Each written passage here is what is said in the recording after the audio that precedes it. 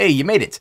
Thanks for popping through and coming through to the right place. This is where you'll find all my X-rated content, nipples out and vapor out. Just kidding.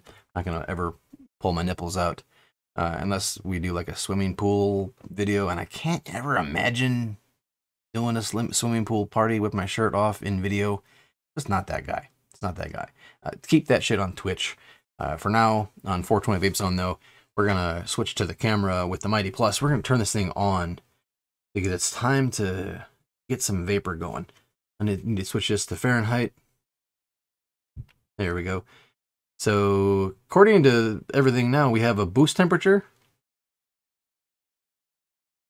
and a triple boost temperature. Woo! That's pretty cool. So it functions like the Crafty now. So you can set a boost temperature, you can set a triple boost temperature. That's pretty freaking neat. That's pretty freaking neat. You should probably include that in the other video because I didn't do that in the other video.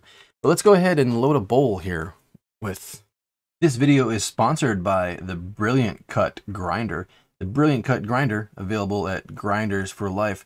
The 3-piece gem cut grinder that turns as smooth as butter regardless of how dirty you use it, how dirty you keep it. I've pushed pounds through my Brilliant Cut Grinder, and I can still turn it with one finger. I can still open it with one hand. It's the threadless grinder that never gums up and never loses performance regardless of how dirty you get it. You may get it so dirty that you can actually feel that it's dirty, but it'll still turn really easy and it'll still grind your weed just fine. It is the best grinder experience I've ever had, and I've had a lot of grinders. I have over 100 grinders back here on my shelf, and the Brilliant Cut Grinder is by far my favorite. And I came to that opinion well before they sponsored my YouTube channel. Here's what we loaded in here. Not a big amount. I didn't pack it in there. I just filled the bowl, filled the cavity up. Gonna put the cooling unit on and turn the device on.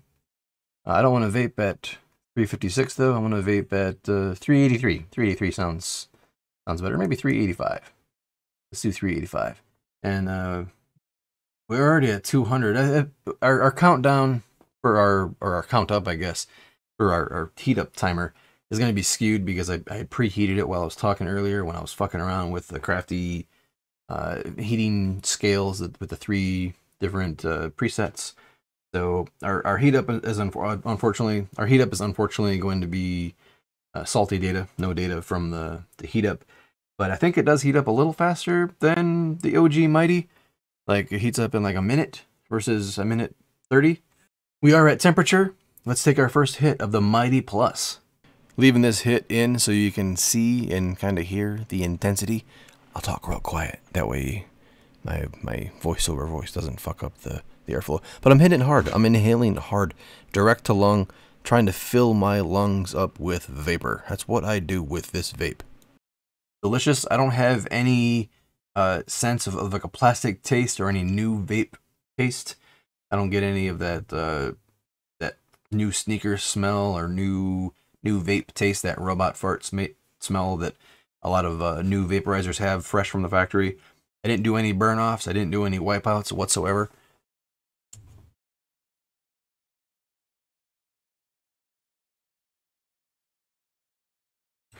Temperature drops about 12 degrees as I'm hitting it, which is about average. It's about what the Mighty does, depending on the temperature that it's at and how hard I hit it, you know.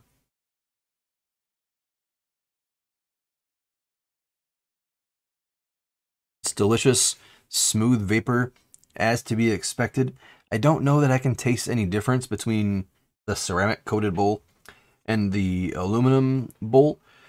I'm going to raise the temperature to maximum. I'm going to vape at 410, which is what I'm used to vaping at. I usually vape at 410 in my regular Mighty. Like if I turn my regular Mighty on, it's already set to 410. In fact, we might as well... Oh shit, I need to put a screen back in here.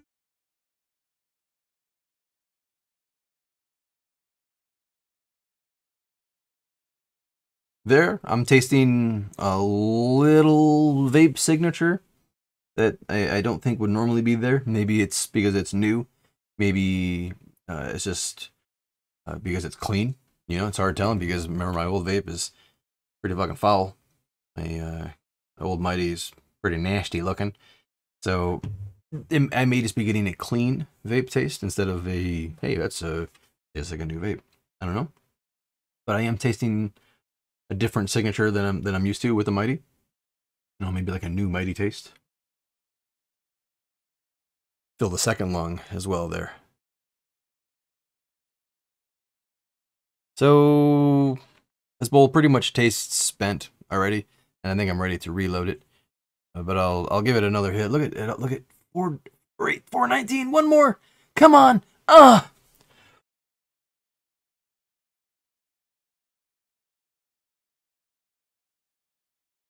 We could have had a legit 420 on the Mighty Plus. Yeah, this bowl is dead. This bowl is cooked. Bowl is spent. I'm gonna dump it out. It's a nice loose pack. Weekly debowler is already full. Let's load a fresh one here.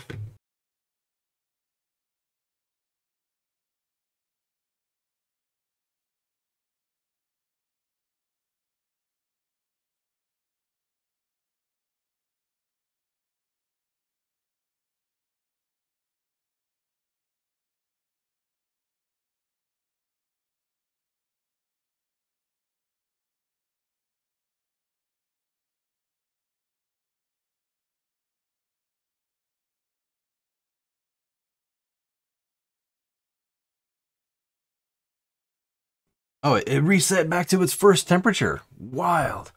So because I'm using the booster mode rather than changing the temperatures, it after 90 seconds of not vaping, it resets back to the 356 temperature. That's actually a pretty cool little interface change there. Because now if I leave it at 356 and I forget about a bowl, it's cooking it less than it would if I, oh, there we go. See, three clicks right back to 410. Perfect. Which is what I want to be vaping at. I want to vape at 410. I want to put my screen back in my old Mighty so I can do some comparisons. But first, 410. Cheers.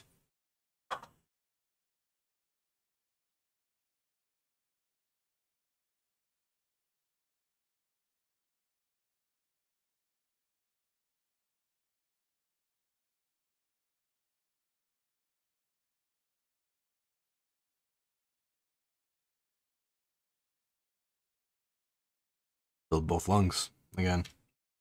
Both lungs. Ooh, man. Ooh, are we climbing up? Climbing up 419, 420! We got a real 420! We got a real 420 on the Mighty. We really did it. So happy. The new Mighty finally goes to 420. Kinda. Finally goes to 420. Good shit. Good shit.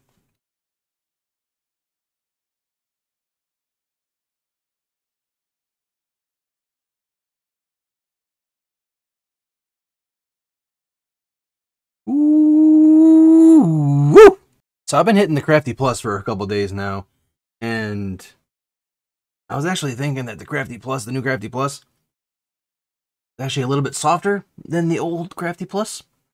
And I was kind of worried that the new Mighty, the Mighty Plus, was going to come along here and be a little softer than the old Mighty. That was my concern. That was my concern going into this. I don't think so anymore. I don't think so anymore. I think this thing is doing just fine. Just fine.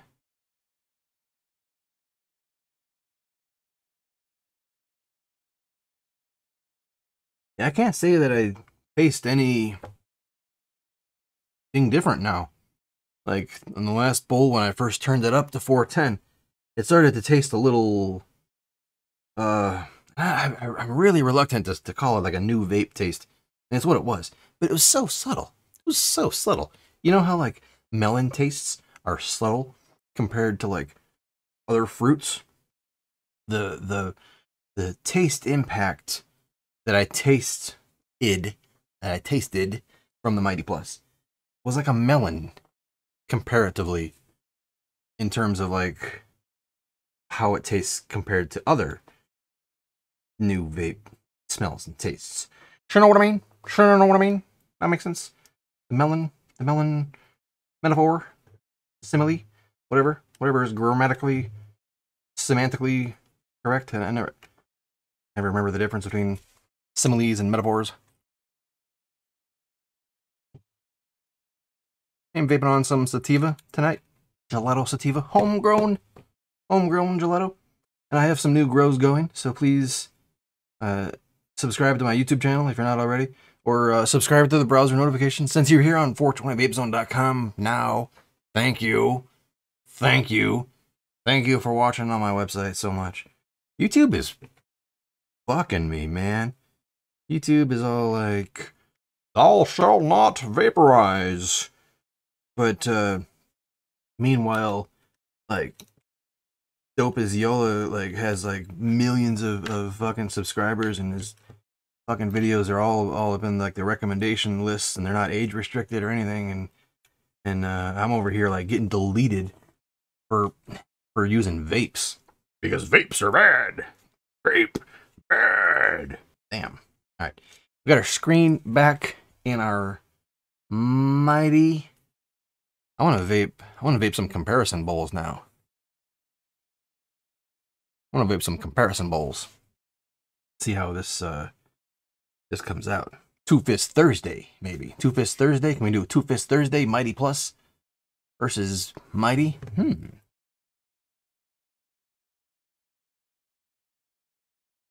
Thanks again for watching.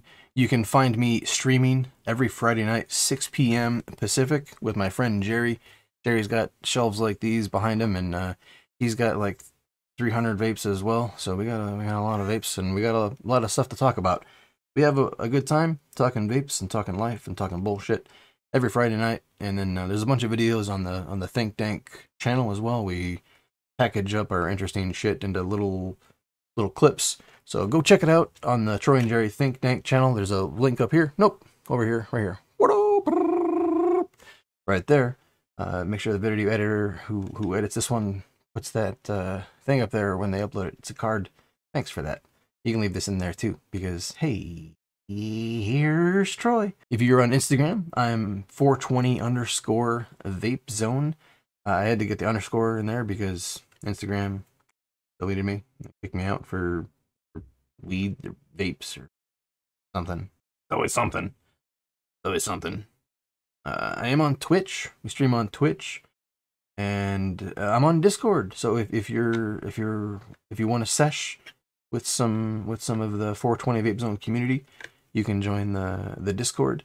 We're a relatively small and humble community. We're friendly, and we like to vape and play video games with each other in the Discord, and talk vapes and talk about other stuff as well. It's a no toxicity zone though as well, so we try to maintain a vibe in the community in the sessions. So please try to maintain and be aware of the vibe. Come in and see what the vibe is, and try to fit in the vibe if you're joining the Discord sessions. And that's it. Thanks for watching. Please use the links here again. It really helps to support the channel. And bye. Bye again. Since I didn't click stop yet. Bye the third time. Boop.